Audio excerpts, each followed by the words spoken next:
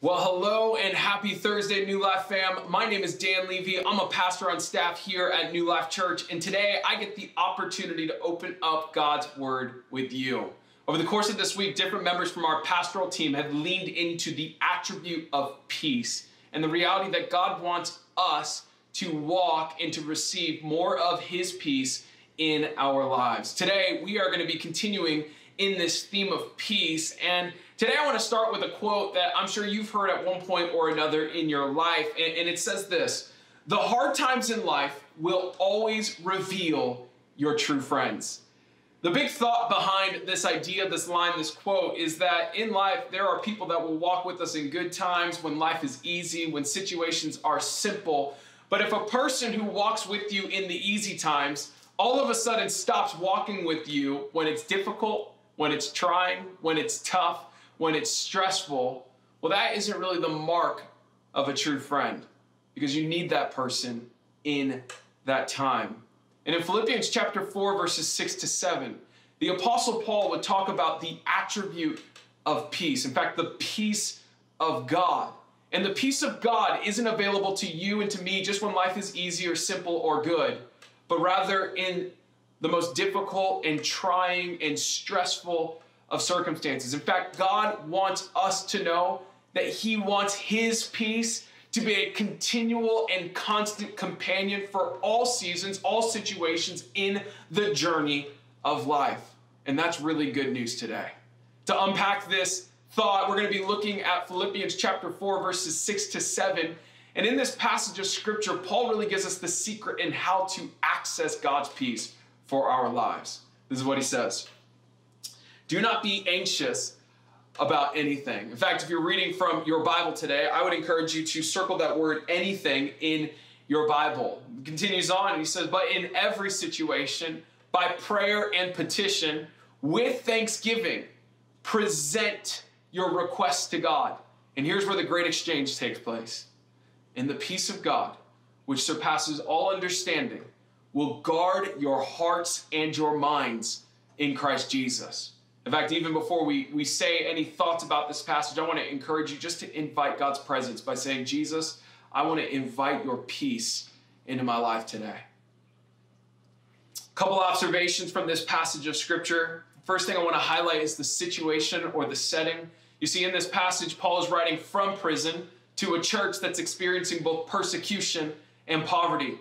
You know, in this passage, we would see that for both parties, there was actually plenty to be anxious about in their lives. And recognizing that there was so much to be anxious about for the church at Macedonia, the church at Philippi, the Apostle Paul is saying, hey, I recognize this, but hear me out. Don't be anxious about it. Don't be anxious about anything, from small things to big things to things in between.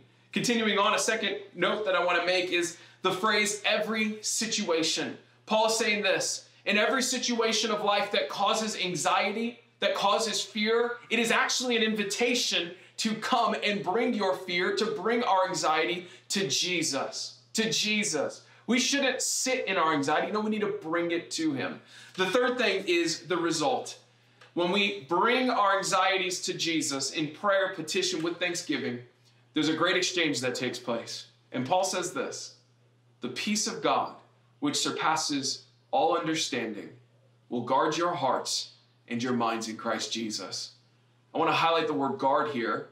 You know, in this passage, the word guard is actually a military term in the Greek that has to refer to a person standing guard, protecting something. Listen to what Paul's saying here. The peace of God is not fragile. It's not only when times are good. It can withstand the storms of life. And Paul is saying that God wants His peace to stand guard, protecting your heart and your mind. Powerful. A couple application points for your life and my life today. The first thing I want to highlight is that we got to do the right thing with our anxiety. When anxiety comes, it can be easy to just walk with anxiety, to stuff anxiety down, or maybe even to pour out anxiety or operate out of anxiety to the people in our lives.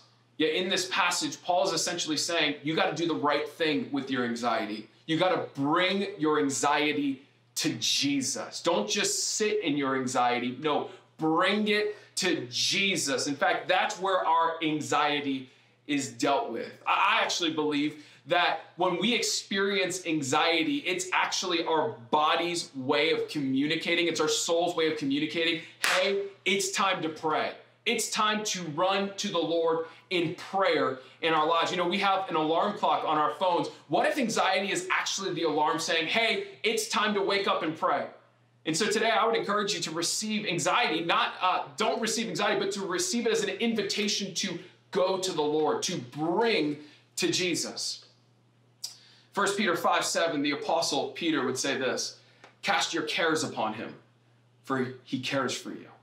You know, I think a lot of times anxiety arises in our lives when we are actually carrying something that we ought to be casting upon the Lord. Maybe we're carrying something about finance, the kids, that relationship, jobs, COVID, health, whatever it is. Cast it upon Jesus, and a great exchange takes place. Present it to God, and something better comes in return. The second thing I want to highlight is the result, which is the return.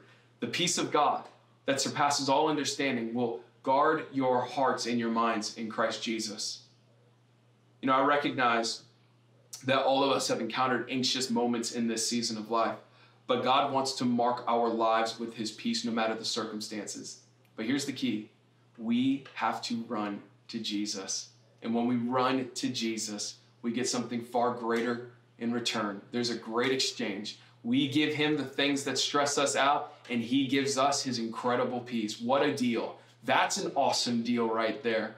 And today I want to encourage you. God wants his peace for your life. In fact, I believe that there are people listening in today that just need to cast their cares upon Jesus. Maybe you've thought through it. Maybe you've tried to figure it out. Maybe you've thought through plan A, plan B, plan C, contingencies.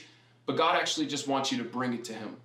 And when you bring it to him, he's going to give you a profound peace that you couldn't muster up in your own strength or in your own thinking. And it will actually be a guard over your heart and your mind in Jesus. Good news today, church.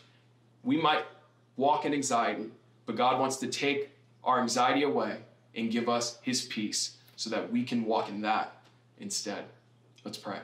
Father, we come before you in Jesus' name, and we thank you for your outstanding peace. And I pray, God, over each and every listener, that you would grant to them the peace that surpasses all understanding, and that it would stand guard over hearts and minds today. In Jesus' mighty name, amen. We love you, church. God bless you.